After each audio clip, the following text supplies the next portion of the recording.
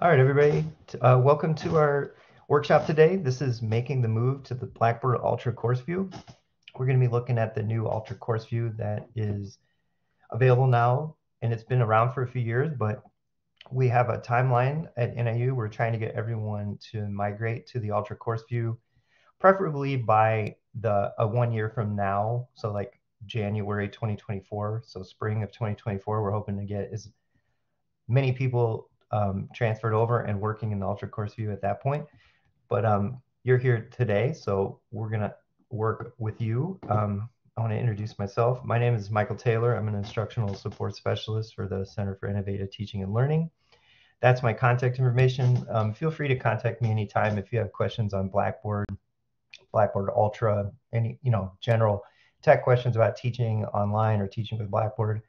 I'm here to help as part of the Center for Innovative Teaching and Learning. And you can also just contact our center directly. We have a number of staff that have different backgrounds in educational technology, instructional design, pedagogy, faculty development, et cetera, et cetera. So we're here to help with pretty much any aspect of your teaching with Blackboard, teaching online, best practices for teaching, and even teaching in the classroom, teaching with technology in the classroom, all kinds of stuff. So feel free to check out our website. I'm going to share that with you here. This is not our direct website. This is one of our websites that is important today. This is our Teaching with Blackboard website, and that particular link takes you to our Ultra section, which you'll probably want to bookmark this website because it's going to be helpful for you in the future. I'm going to put our general website here in the chat, so if anyone doesn't know, it's just niu.edu/CITL. So I put that in the chat if you want to get it. Okay, great. So today we're going to be talking about the Blackboard Ultra course view. This is kind of a rough agenda of how I do this. Since we have such a big class today, and the timing of this is like our classes are starting next week. So I'm going to put a poll up here, so just give me 1 second to type this out. I want to know who's planning to use the Ultra course view this semester. So I'm going to pop this poll up, and if everybody can answer this, that would be great. I want to get a rough idea of people that are planning to use it this semester, because we've got a pretty tight timeline, and I just want to make sure that everybody understands what they need to do to get that done before classes start next week. Some people might have classes that start later, I know, but in general, most classes are starting next week. Okay, great. Looks like we've got about half and half, 8 to 7. A couple people haven't responded, so that's fine. Like I said, we've got a big class today, so if you have further questions, it's probably going to be best to set up an appointment with someone at CITL, but I'll try to cover as much stuff as I can today. But since we have such a big class, I want to cover some of the meat and potato stuff, the basics of how it's best to move forward if you're building a new course or converting an existing course that might be in the original course view. Okay? All right, so let me shut this poll down. All right, great. So yeah, just take a look at the agenda here. This is kind of what we're going to cover. So I already mentioned the NIU timeline. We're trying to get everyone to the Ultra course view by the end of this calendar year, or in technical terms, the beginning of January 2024 for the spring semester of 2024. I'm sure there's going to be some special cases where that's not the case, and we're working with those people and departments separately to figure out the best way to move forward. But if you're an individual instructor and you're teaching your own classes and you're sort of responsible for building your own courses, that's what this is for, so that you can have that skill set and just move forward, and then use us as a resource to figure out any problems you're having and solutions in that case. So so first thing I'm going to do now is I'm going to switch over to sharing my screen so I can show you some of these resources that we have available. So just give me one moment. I'm going to switch over.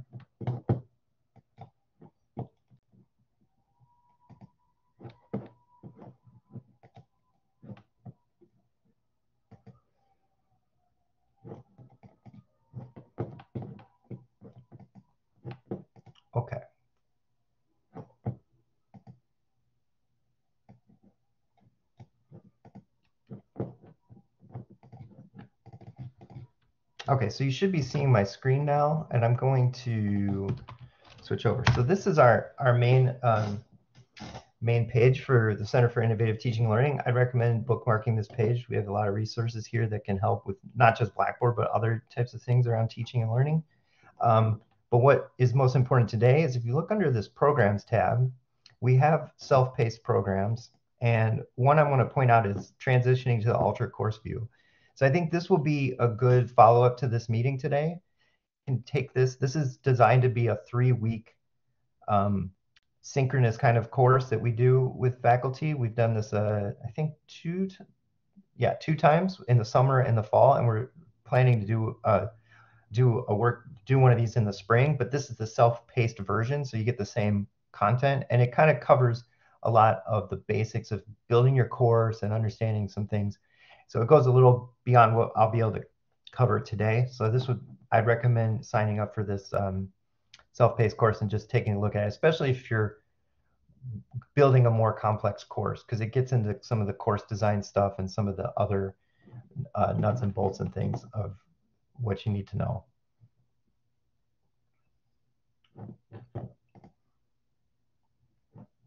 Okay. All right, so here's the thing. So this is what I recommend everyone start with if you're doing something with the Ultra Course View. If you're familiar with requesting courses, and so just please follow along. I want to double check. Yeah, you can see my screen. So if you log into Blackboard, you're going to land on this on our institution page, and if you scroll down to this link Tools, you're going to find the Blackboard faculty tools right here. So if you've requested courses in the past, you're going to be familiar with clicking on My Courses and requesting courses. So in this case, though, I'm recommending that you request a shell. So you can click on My Shells, and there's an option here to request a new shell. So feel free to do this right now if you're logged into Blackboard or can do that quickly. It's fairly straightforward to do, and I just want to make sure that everybody has at least one shell set up so that in some cases this little step will save you some headache with conversion, copying, and building, because what I don't want to see happen is people start building their course live in their live course and then have problems and need to like convert back to original. Although that's possible, it requires our Do It department to get involved and all kinds of stuff. So especially given the time frame where if you're building this out for this semester, this is going to help you make sure that you're ready to go. And then once you understand the process, this will actually save you time in the long run and help you with figuring out how things work. So if you request a new shell, you just click on here. You have to give it a department and a number, but you can change that name. One thing to keep in mind with the shell is just for you and anyone you invite into it. Students don't have access to this shell unless you invite them in. Other faculty. So this is just a workspace for you, like a sandbox for you to start developing your course. And I believe it makes the process much easier. I'm just going to do one just so that we have an example to look at. So I'm calling it ACCY 101. You know what? I'm going to use 107 today because I might have used 101 in the past. I use these numbers just to because these are test courses and I want to make sure they're not associated with any particular course. So I can look them up easily. But you can use whatever number you want. And like I said, you can change that once the shell exists. So your Blackboard shell request will go through. Usually it only takes a few moments for that shell to be generated. If everybody's doing it right now, it might take a little bit longer, but generally it comes up pretty quickly. And then you'll want to come back here and go to the courses list. And I usually use this search box. Your shells are going to be under current courses as opposed to a semester. And that has to do with the fact that the shells are set up with continuous availability, so they're always available. So they don't actually fall into a particular semester. So that's why they come up under current courses. You can also limit this to like courses I teach. I have a lot of courses probably more than most because these are all test courses and courses I've helped work on with different faculty and stuff. But sometimes it takes a little bit of time for those shells to show up, but they generally show up under what's called assorted dates. And there it is, shell ACCY7. So when you get your shell, you'll notice that it has this gray bar on the side, and it also says original course view. And currently, anytime you request a new course or shell, it's going to come up with the original course view because that's the default right now. After you convert it, you'll see one of these colored bars here, and that indicates that it's an Ultra. Also, you'll notice that it doesn't say Ultra course view any longer.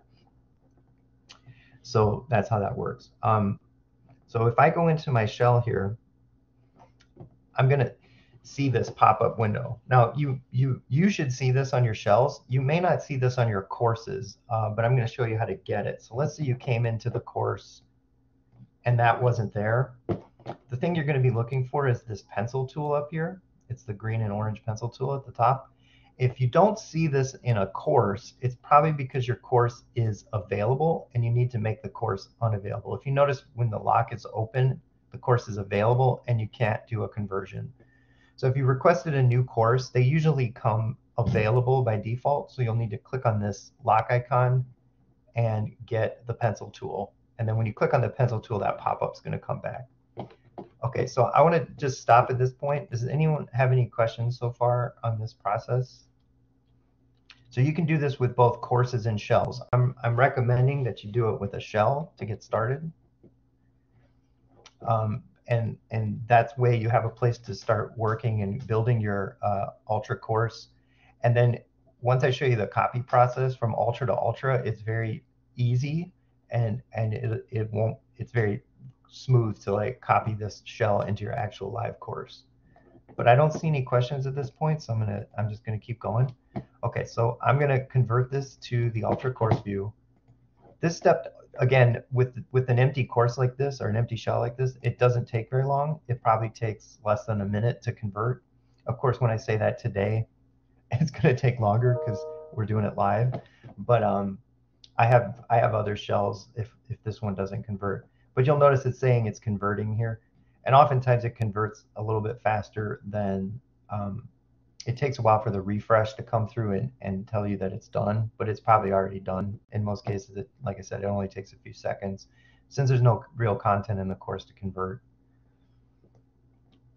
But one way you can kind of like speed it up, it doesn't really speed it up, but it speeds up the refresh, is you can force a refresh by going to like the institution page, coming back to courses, and then scrolling back down. And let's see if, again, it's under assorted dates. We'll see if, no, it's still converting according to this. So like I said, of course I do it live and it's going to take extra time.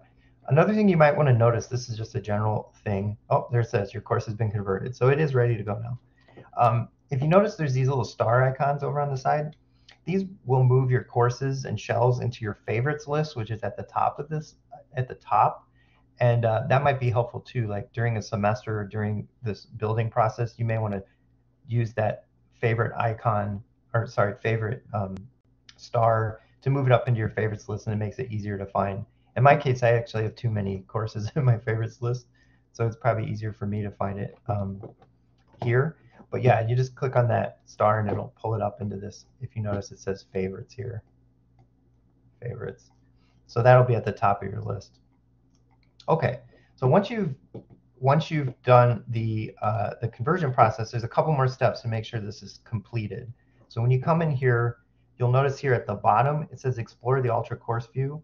So what's happened is it's in what's called the Ultra course preview, and this allows you to like kind of play around with it, and theoretically you can copy it back to an original course. I don't recommend doing that, like especially with shells. If you want an original shell, just request a new shell. I see that somebody has a question, so let me check in here. Bill, did you raise your hand? You can turn on your mic or type a question if you have a question.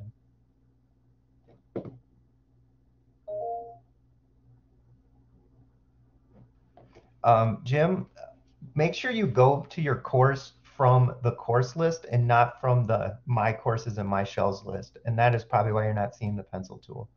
So if you, Jim, if you can give me a thumbs up that you heard that, or let me know that you heard my message, that's probably what's going on there.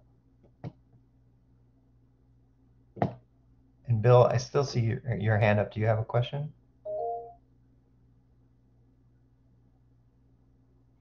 And Jim, I see you put your hand up. I'm hoping that means it worked. Okay, great. Yep.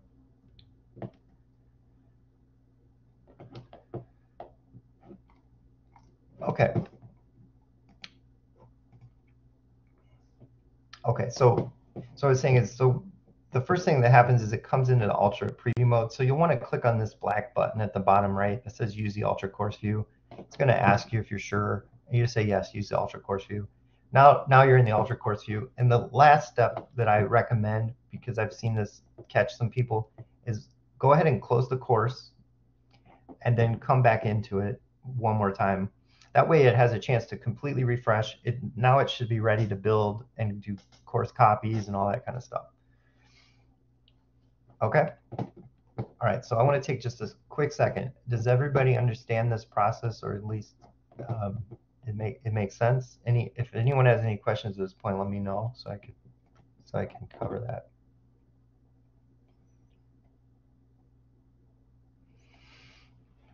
Okay. All right, so the next thing that you can do is, so let me see, how do I want to do this? Which order? So we have a few options on building courses, and I guess it depends on where you're at. So let me start with scenario one is you have a brand new course, you've never taught it before, or you have a really old course and you're just planning to start from scratch. So if you want to start from scratch and build a new course in the Ultra course view, you just can't, there's two ways you can do that. One is you just start with this blank course and start building content. Now, we don't have enough time to cover like all of the steps of how to add content and add different things. But in general, when you want to add something, you click on this plus sign and you get some options. So if you want to just build from scratch, you probably would click on create, and you'll see that you can add a learning module, which is kind of like a folder that contains things. And then there is the actual folder, which is more like what you'd be used to like on like a Windows or Mac computer. You have a folder, you can put things in the folder. Learning module is a little different, but it's because it's visually different on the screen, and it kind of contains the information a little differently. I'd recommend using learning modules if you're building out like a weekly or modular course. So you can have like week 1, week 2, week 3, like that. Let me show you an example. So if you click on that, you basically would just give this a name. So I'm going to call this module 1. And everything defaults hidden to students. So this allows you to build the course even if it's live with students. And then when you're ready to show it, you can switch to visible, and then it makes it visible. You can add a description. This shows up in beneath. So this might be, I'm just doing something that's kind of redundant, but module 1, and this might cover like week 1 and week 2. A lot of people also will, in the title here, they might put date ranges. So this might be like January 15th through, what's the next week after that? Would be January, sorry, I'm doing math in my head real quick. Let's say it's 22, I think that's close enough. So anyway, you can do this. So this is just some best practices on how to design your course. And we're going to talk a little bit about that at the end, but I just want to show you an example here. When you click save, it'll create this module, and then you can open the module and add content inside the module. So example might be you want to add a document. A document is a special thing in Ultra, so don't think of it as a Word document. It's more like a miniature web page that you can design with text and images and even HTML content, and you can create some like learning objects like that inside your course. So this is the basics of building. So the other option is, and this is also help, we've developed a template. So let me show you. So let's say you decided, oh, I want to get started with a template. So another thing to keep an eye out is all of these 3 dots expand a menu for the features and actions you can take on a particular item. So in this case, I'm going to delete the module, and that'll also delete the thing that's inside the module. So if you're building a new course, we can do this for you, so you'll have to make a request to the CITL team. But if you go, and this is going to display two things. So copy content is where you can pull content from past courses, either Ultra or Original, into your Ultra shell. So I'm going to do this copy content. And we have this thing called the CITL Master Course shell. So I'm going to click on this. And what this allows you to do, this copy content, is you can copy an entire course, or if you click into it, you can copy folders. So maybe just the content folder. And if I keep going down, you're going to see more and more specific information from the course. So this is like all of the documents from that course. And then here's a folder, so you can even go down into a folder and just get one particular document or a file from the course. But in this case, I want to copy the entire template. So this is something you can request from us, and we can put it in your shell or in your course so you can get started. So I'm going to copy this template over, and this should only take about a minute or so to copy over. But this is another great place to get started with if you're building a new course. The next thing we'll talk about is if you have an existing course that you want to kind of copy and convert, and we're going to talk about the copy and conversion process. But anyway, this should only take a moment. Again, oftentimes the copy process is faster than the refresh. So if you go to like the gradebook, let's say, it will be there when I come back to content. See, here it is. So it still might be copying some of the folders, but I think pretty much everything's here. Yep, it's already complete. Okay, so this is our template, and this gives you a great starting place to customize. So we have like a welcome page document, and your instructor document. We have a folder for syllabus and course information. So there's some boilerplate stuff in here that you can use to get started.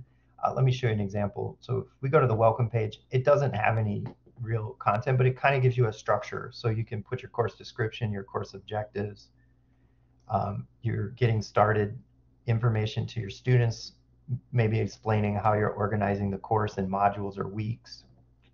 And here's some, but there's some nice stuff like the accessibility statement, contact information for the DRC is here. So these are things that you probably want to have in your course for your students.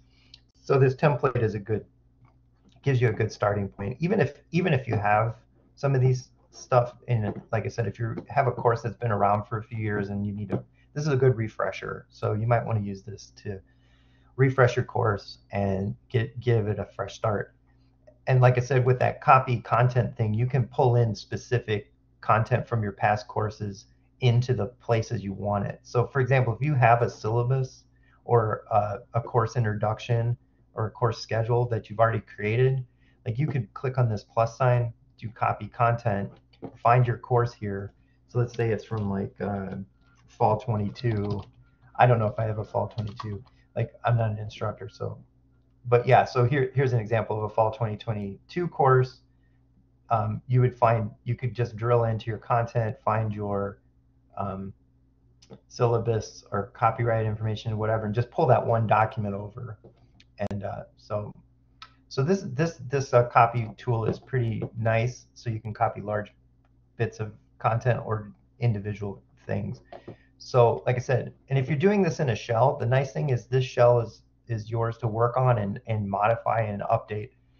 What some people do is they actually have a couple shells, and one shell is the one they're kind of like building their own template for all of their courses that they're teaching, and then they use the other shell to kind of like create a specific course. And then again, with that copy tool is when you actually request your course for spring 2023 or summer 2023, whenever you're ready to do this, you'll be able to copy the shell with just that one click, kind of pull it all into your upcoming course. And then all you need to do is update things like due dates and things that are specific to your semester. Okay, so let me pause there. Any questions so far on this workflow? Any questions about how you might want to approach this?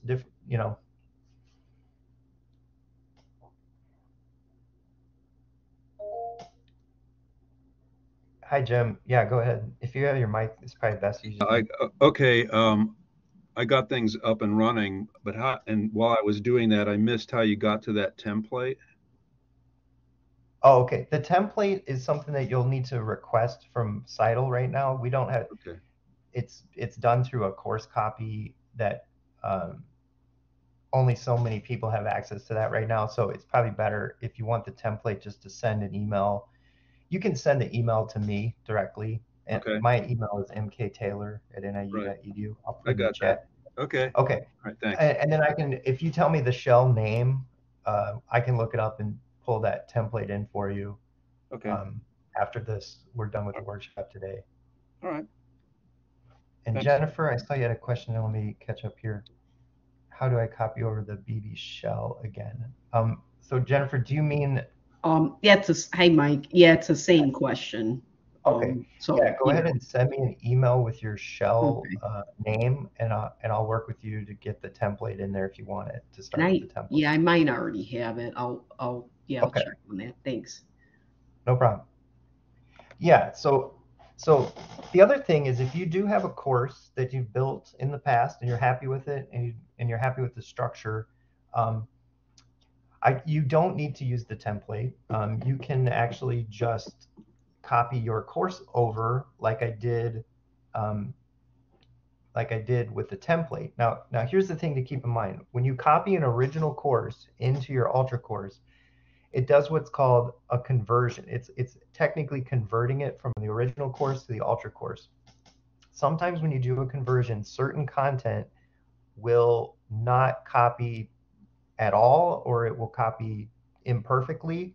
So that's another reason I recommend doing it first in a shell to see how messed up it's going to be or what's going to be missing. Now, the good news is most stuff copies over just fine.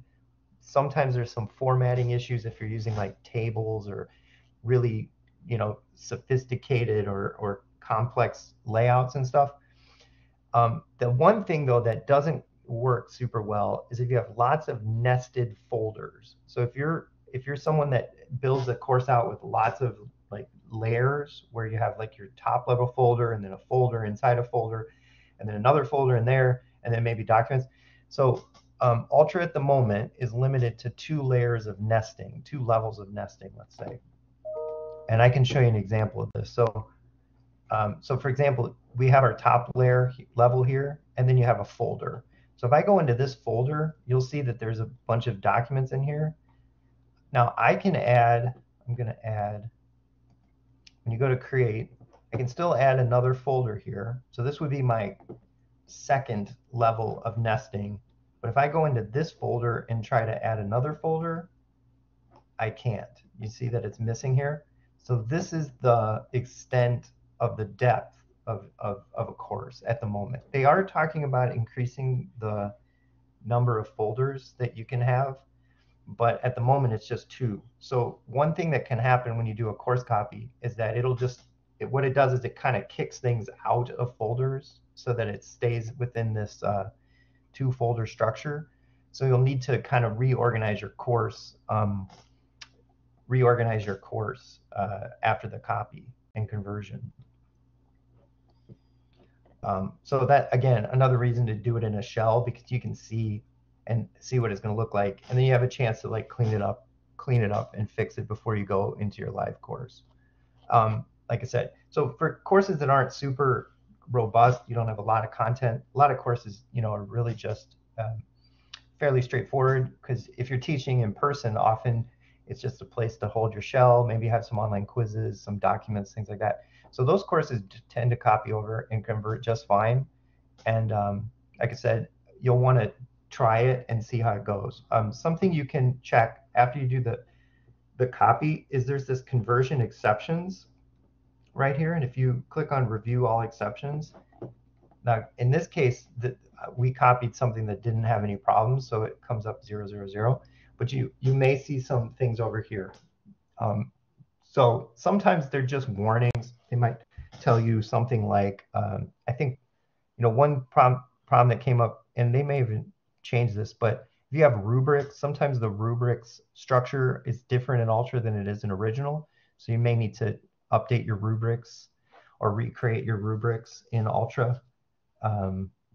Other things, like I said, are the folder structure and some formatting. If you're using like tables or more like HTML type structures on some of your pages, they may not convert perfectly over, and you might need to update those and improve them so they look better in the Ultra Course View. But yeah, like I said, in general, most of this works pretty well, and it's just a matter of taking some time to review your content after you convert it to make sure it's working. So let me take a break here. Does anyone have any specific questions or concerns that I could address before we move on? Or if there's any bigger topics that you want me to cover? I know I didn't show too much about the building process. Usually we don't have enough time to get too deep into the building process. Like I said, that Ultra Transition Academy, this will give you some more insights on that. There's also the grade book, which is important for you to set up correctly.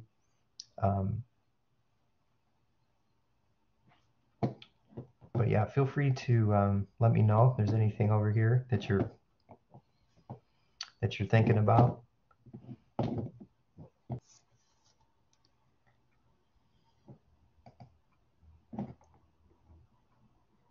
Okay.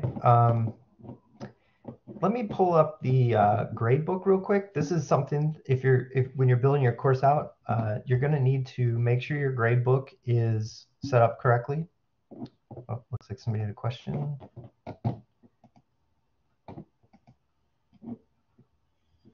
No, I guess that was a false alarm.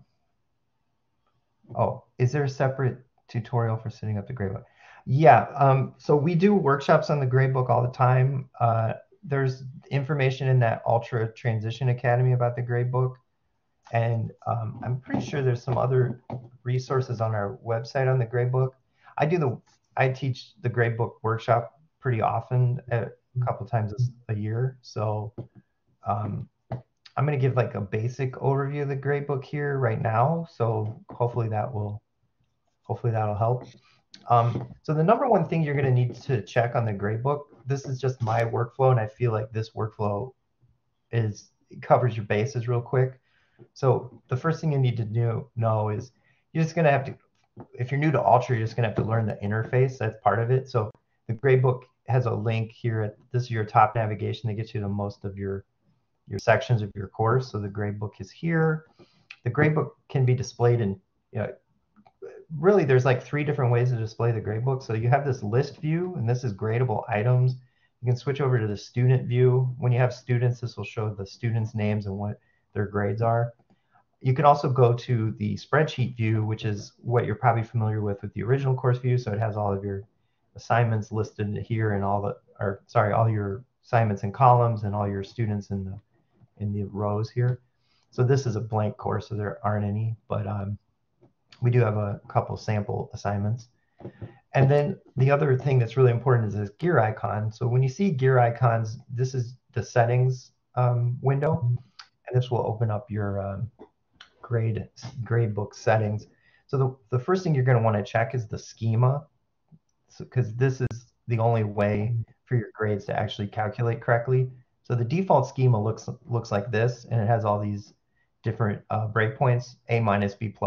So if you're not using those and you are just doing, let's say, A, B, C, D, F, so the first thing you'd want to do is come in and delete those extra rows from the gradebook. So you have your standard gradebook like this, but if you need to add a row, you just hover in between, and then if you want to add an A-, now you have an A-. Then the next step would be you just want to type in the lowest number for each grade. So an F would be 0. In this case, a D is 60. Our C is 73, 83. Let's say we're going to give, this will be a 90. Let's say this is a 92. So you can type in 92. And then this would be, let's say, 95. Okay. So the thing you'll notice is this far right column hasn't updated yet. It will update when you save it. It'll ask you if you're ready to save. You say yes, and then it updates it. Now I get this question all the time. People are like, well, why is it 95 here and 95 here? Just know that if somebody scores below a 95, they're going to get an A minus. And if they score a 95 or higher, they get the A. And the reason for that is so there's no gap between, like, what if somebody got a 94.5? Then it wouldn't make sense. Like, where was that fall between an A minus or B? So just think of it as a number line with a marker on the number line that if you cross that threshold, you go up to the higher grade. So it works out mathematically and logistically this way. But yeah, just make sure your grade schema is set correctly and it should match your syllabus, so that students are getting the correct grades. And then you can go through here, and there's some pretty nice features in the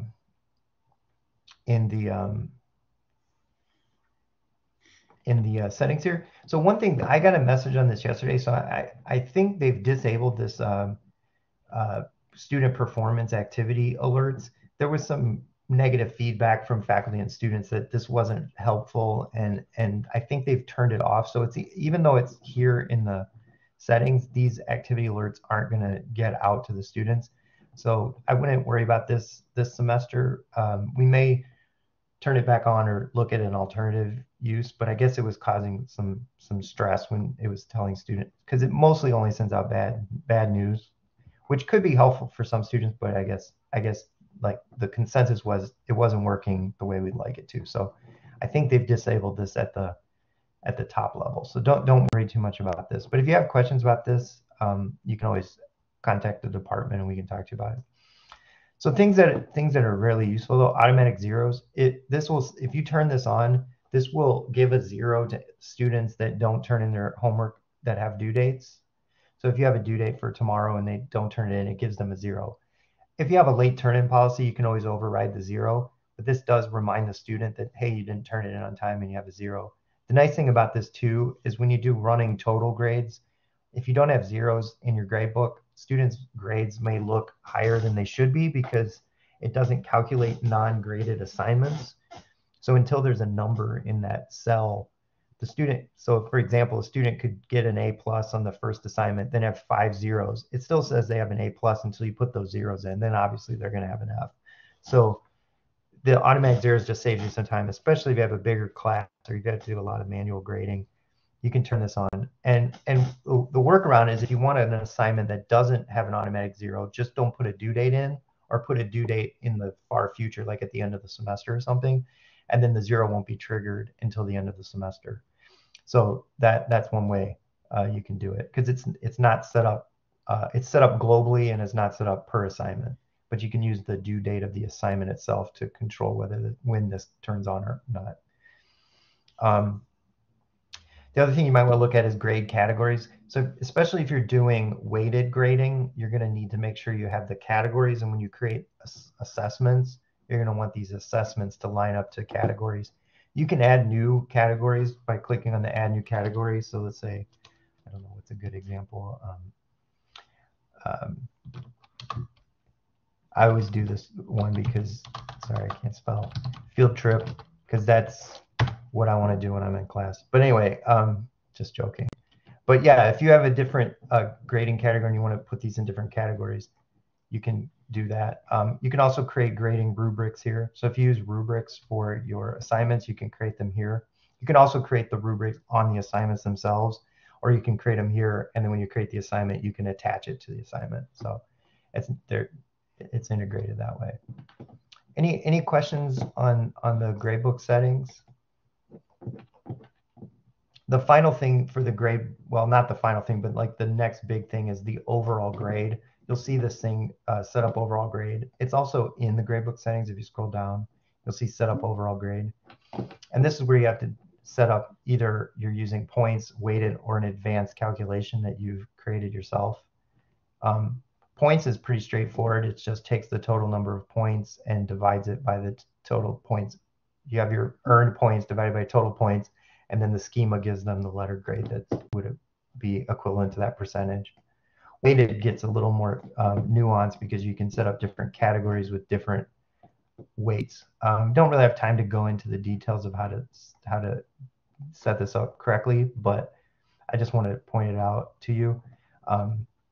You can do this. And like I said, if you have questions, we have more resources on, you can contact me and we can go through your grade setup, or we especially toward the end of the semester do a final grade workshop. But I recommend getting this set up at the beginning of your semester. That way the grades that your students are seeing, especially their final grade, is as accurate as it can be, so there's no surprises at the end of the semester. Okay, so let's see, any question? Yep, you can do weights in the grade book. So one catch is if you have extra credit in your course, it's really tricky to do extra credit with weighted grades. I found a way to do it. I don't know if it's so kind of convoluted that I haven't really shown anyone else. I've shown a couple people how to do it. I don't know. So if you're really doing extra credit, and weighting, get in touch with us so that we can help you figure out the best way to do that. Sometimes it's just easier to manually increase people's grades at the end of the semester, add some extra points to their score somehow. But there's also some other workarounds, like if you're thinking about helping students, giving them kind of like some what do you call it, like a boost on their grade, you can do like these, see where it says edit calculation rules under assignment. So it's really easy there. You can click on this and you can do things like drop scores. So let's say you have 10 assignments and you want to drop like the lowest one or two, not the lowest Q, the lowest one. So this would let you drop the lowest one score dropped. So it's giving me this warning because I think there's only one assignment, so one item. So it's like, hey, are you sure you want to drop the only assignment? If you have multiple assignments, it'll work though. So that's something there. Okay, so any other broad questions anyone has? Anything that you want me to demonstrate? I can go back and repeat anything that maybe wasn't clear if anyone's stuck on any of the steps that we covered today. I just want to reiterate, I think it's really the best move is to get a shell set up and start working in the shell. That way you can learn the interface and start experimenting with how you want to organize your course. Of course, you can get our template, and that's a good starting point. And you can always delete or modify that template if it's not, exactly what you would like.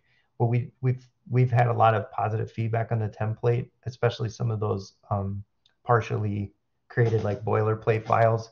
And it's really good for the students too, because some of those files have resources already, in there, so you don't have to go look up what's the DRC phone number and email address and what is the advising. I think they might even have the advising. I haven't looked at it in a bit, but some of those boilerplate files are really, just those alone can be helpful, and you can modify them for your particular department or course. And then, let me see if we get it. But yeah, so here's the thing. So if you're here today, I just want to let you know you're like ahead of the curve. We're still working with faculty. I think the last numbers came in, we're at about I think it was 30% of courses are in Ultra right now as of last semester, and about 40% of faculty are using Ultra. The numbers might be slightly higher than that because some people do combined sections, and I don't know if it's counting the child courses, because sometimes you don't have to convert your child courses. That's another thing I'll point out. If you're teaching a combined section where you have a master course and a child course, you don't necessarily have to convert the child course to Ultra. You can if you want, but the way it works here at NIU is those courses become unavailable and they're just sharing the roster with the master course. So you're really not building in and you don't have to convert them to Ultra if you don't want to. You can, I think it won't matter either way. So that might be skewing our numbers down a little bit, but yeah, we haven't quite hit 50% of courses yet. So you guys are still in the first half of the thing. And if you're thinking about what I've recommended to faculty is if you're teaching multiple courses, maybe convert one course this semester just to get going. And I know now there's only a few days, so I understand if you're not ready to convert. One thing you can do, like with the shell, is if you have a shell, you can start building your course while you're teaching it in the shell. Kind of like each week you can kind of copy, what you're doing in your shell, and then by the end of the semester you're going to have your course built out, ready to go for the next time you teach it. And if but if you're going to do your first course in the summer or in the fall, this is a good time to get started, and then you can always set up time with somebody at Seidel if you have questions about like some of the deeper things you're trying to sort out in the Ultra Course View. So yeah, it takes some time to get used to the new interface, and there's some things in it that are, I would say there's some things in it that are a little quirky sometimes, so you just need to figure out. It tries to help you sometimes. It'll throw an error up or stop you from doing something occasionally, and if you're not used to it, it takes a little bit to get used to. But that's why it's nice to have a shell so you can practice and try things without having to worry about it messing up an actual live course. And if you are going to just go into your live course and go Ultra, that's fine too. Make sure you just let us know if you get stuck on something or something isn't working as you would expect. That's what we're here for at Seidel, is to help you with this transition, and then in general, like better teaching online, teaching practices with Blackboard and stuff. So stay in touch with us. I think I've covered pretty much everything, unless people have specific questions or general questions that they'd like me to demonstrate. We had a really good turnout today. I'm glad to see this, because a few of our previous workshops have been kind of small, and I think people are starting to realize that this is the time is coming to get started with this. And like I said, you guys are still in the first 50% or 40%, I would say. So don't worry, we're just all working together. We have a huge, relatively large institution, and that's why we haven't like forced this change like in one semester. There's just no way we could have managed that much like change in one semester. So we've been taking our time and working with people.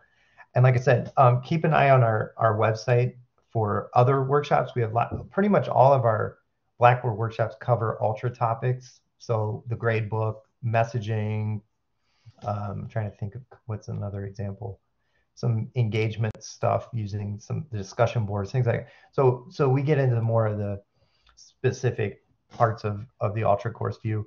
And then of course we have some more general workshops that just cover pedagogical things, teaching, inclusive teaching, universal design, stuff like that. So if you're interested in like being a better teacher, or especially a better online teacher, take some of our workshops and work with our staff, because they're really knowledgeable about that kind of stuff, and they can help you like rethink your course and or rethink activities for engagement. I know that in the last couple years with all the online stuff, we've seen like some students struggling with like participation or completing courses. So it's something that we're trying to integrate into our workshops, is anything that can help you, because obviously you're teaching and it's stressful when you have students that aren't performing well or just disappearing or whatever, or not turning in assignments on time. So we're all trying to come up with solutions, and as a community to work together. So yeah, we're done a little early. That's okay. I'm going to stick around until 3 or until everybody leaves. If anyone wants to stick around and talk to me about anything particular, I have a little bit of time here, so feel free. Otherwise, I'll give you back 6 minutes, I guess, of your day, and you can get lunch started early. But yeah, hopefully this was helpful. And like I said, feel free to follow up with me at any time. If you need that template, just send me an email at mktaylor, and I can get that template put into your course or your shell. Just make sure you tell me which course you want it in. Okay, well. Mike, I have a question real quick, if you don't mind. Sure. This is Candy Medina from Foreign Languages.